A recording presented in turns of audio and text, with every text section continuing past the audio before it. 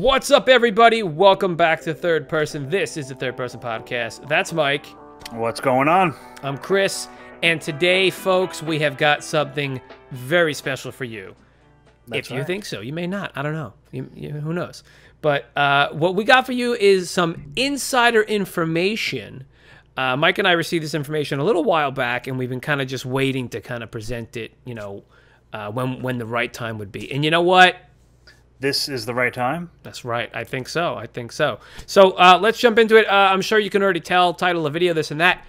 It's about a gun or the potential of guns in the Badlands. So I am going to read what our informant has given us, and you're going to hear it with your ears. So at some point in the future of Into the Badlands, our informant is telling us a male character is near death.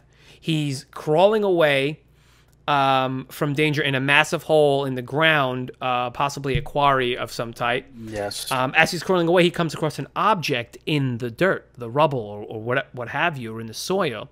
And lo and behold, it's a gun. Craziness. So, yeah, apparently that would, essentially that would be like the only gun in existence in the Badlands. Now, before we jump into it, Micah, we know that guns have been outlawed Into the Badlands. MK's first opening monologue in episode 1 of season 1, he explains that guns have been outlawed.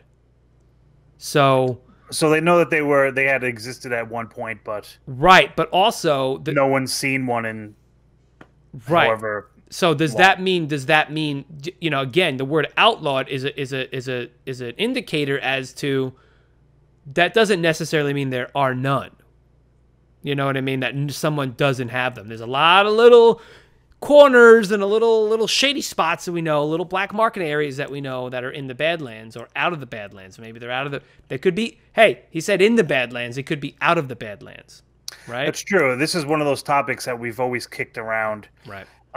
Between ourselves, and if you guys don't know, we did a couple awesome interviews with Sherman Augustus and Daniel Wu. Yes. And we even asked these guys these questions, and it's kind of like one of those answers they can't. They're like zip. They can't spoil it. So, like you said in that information there, who do you think this male character can possibly be? I don't know, man. You and I, we talked about it, pretty much at length previously, and dude, I think, it might be Beige. Like, I don't know why. Like, I think you feel the same, right? Listen, could he still be locked in the Meridian Chamber the whole time? And a big part of this is who will wield if in fact there is this gun there. Who's the gun in best hands? I think Baji is one of those guys that maybe in the scrum of things, and it could potentially be a Pilgrim thing. It could be the finale episode or something like that. They do mention the quarry. We know that they were digging in this quarry. So it's just going to be interesting to see how it's going to be used and who will use it the right way. And you had some interesting points about if indeed a gun is found, how are they going to make the bullets and things like that. Yeah. So what do you... Well, yeah, like, so for, like... we're saying that let's just say a gun is found in the Badlands. How's it going to change found, right? Right. Well, right. First of all, is it loaded? Is it guns are, not, they're, they lock up, they get, you have to clean a gun.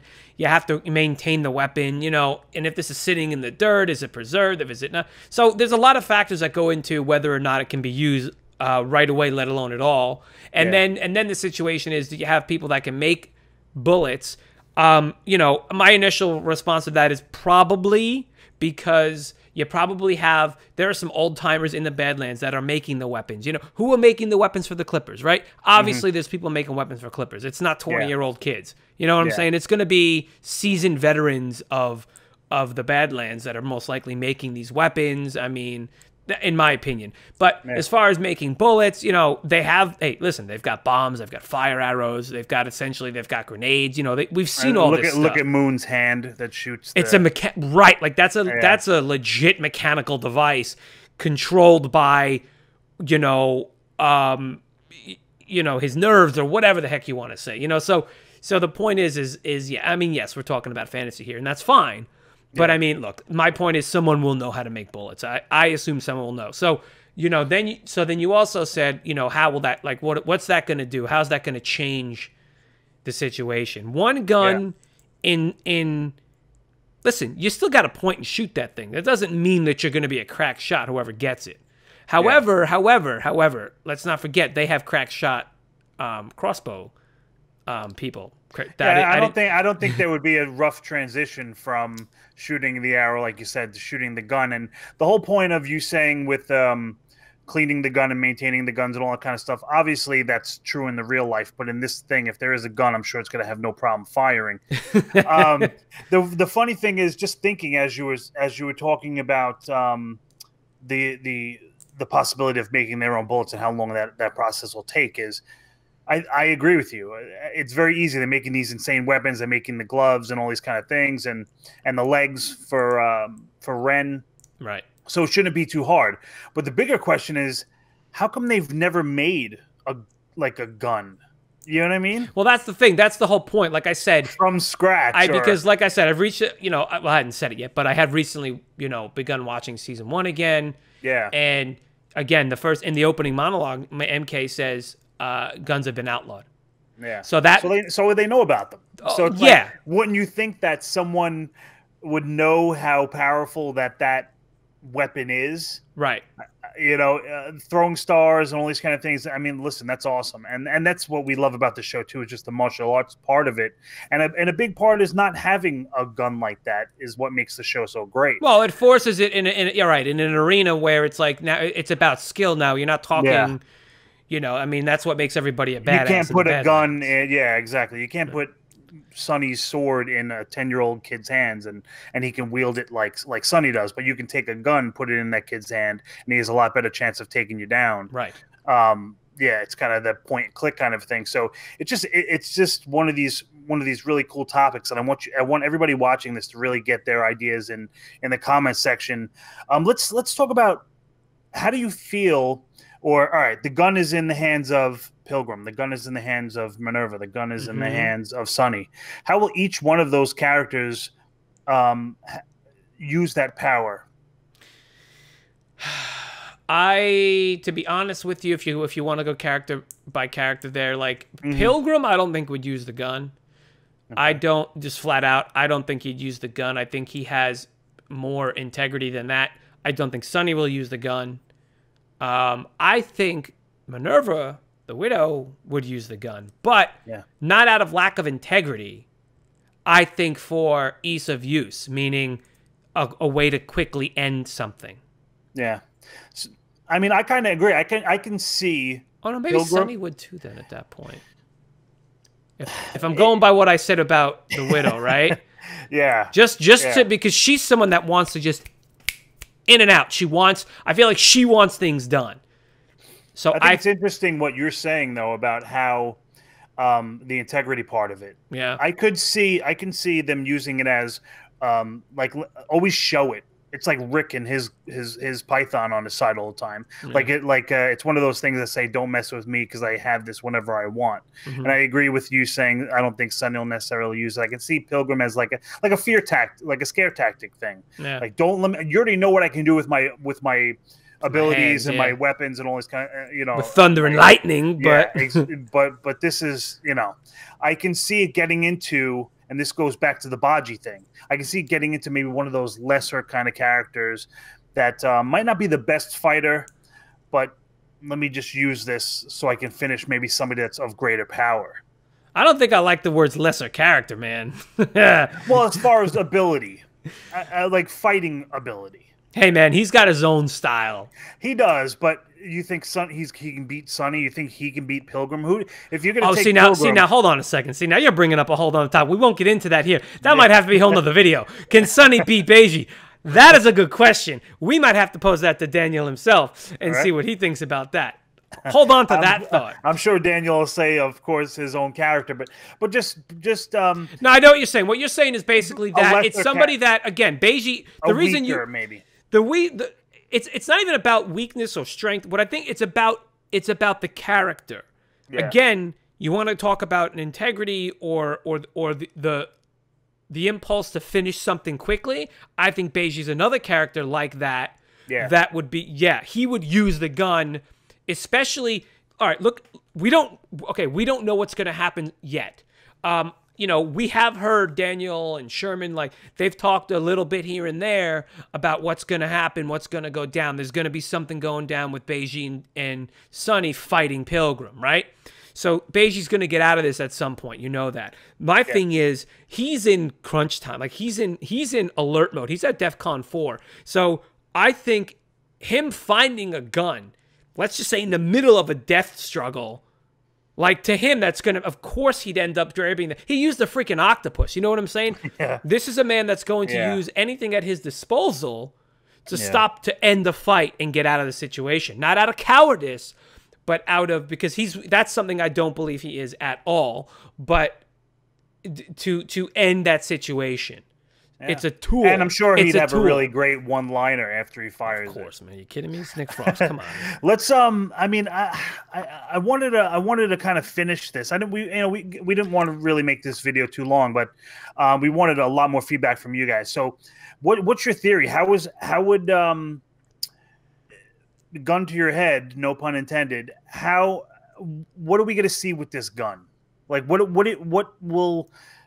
do you think will happen with this? Your theory with this? How can that gun be pivotal in the upcoming season or not? I think if the information that we have is correct, that we were given, and that is legit, then, you know, I think in that situation where it's one character finding it, and I think it's a situational thing where it will happen. And it'll put an end to whatever is happening at the time. If it fires and someone gets hurt or killed or something, then that's that. But I think if it's this particular situation that, again, guys, you know, at this point we have to just say it's a speculative thing because we don't know either yes or no. It could change. It could be true. Whatever the point is, if that it is, then, you know, I think it'll be this one and done situation. I think it's going to be, and then later on, the powers that be, whatever hands it ends up in, it's going to be, you know, what do we do with this thing? Is this thing even worth using? Yep. Is it a power thing? Oh, they have a gun. But you know what? A gun, a crossbow, really, what's the difference? I mean, you had a guy sniping with a crossbow, and that was literally as lethal as a gun. So. Yep. You know, at this point, it's like, really, what can it, you know, what I want to, you know, so I don't know. What do you think about it? I'm thinking we're getting that, like, Super 7 team against Pilgrim. And I'm going to go with the Baji thing, like we talked about earlier. Yeah. And they're going to use that gun. If there's 1 bullet in there, 5 bullets in there, 6 bullets in there, that 1 bullet or whatever is going to be able to take out the most powerful being in the Badlands as of right now. So you think it's going to be used to get whatever it is? It's going to be used. If it's going to be found. If it is Baji, he might do that final death blow, and that's how Pilgrim's going to go. I mean, big scuffle, I don't care how many people we get. I don't care if we have Widow, Chow, everybody together, Sonny, against this man. I think it's going to be it's going to come down to a bullet to the head. And it's going to come down to some old technology that's going to be able to put him out. Okay. All right, cool, man. Listen, hey, you know, we're going to see, you know, the season, you know, starting up again in January. Yes. So, you know, I mean, look, we're going to see, you know, Mike and I are going to have a bunch of videos for you coming out still. We've got some more interviews coming up with cast members and crew. People who've helped create the show. We've got more people coming on the show, so definitely stay tuned. Look for that. So please, you know, subscribe to the channel. Make sure you get those notifications. I will throw out a shout out to the Facebook group that Mike and I are in. Obviously on Facebook, it's going to be. I'll put the link in the description. Go check it out. It's over 8,000 people strong. We've had a lot of fun. It's a fantastic group. It's a kind, wonderful, smart, you know, funny group, knowledgeable group. Very knowledgeable group. So, you know, get yourself in there, get in there. Guys, also, if you haven't signed the petition at this point in time, if you're watching this relatively close to when we post, if you haven't signed the petition to sign it. So, yeah, get Into the Badlands to Comic-Con 2018 in October of this year. Really, guys, it's a way for if they get to Comic-Con, it's a way for them to promote the show, which is what we're all trying to do here.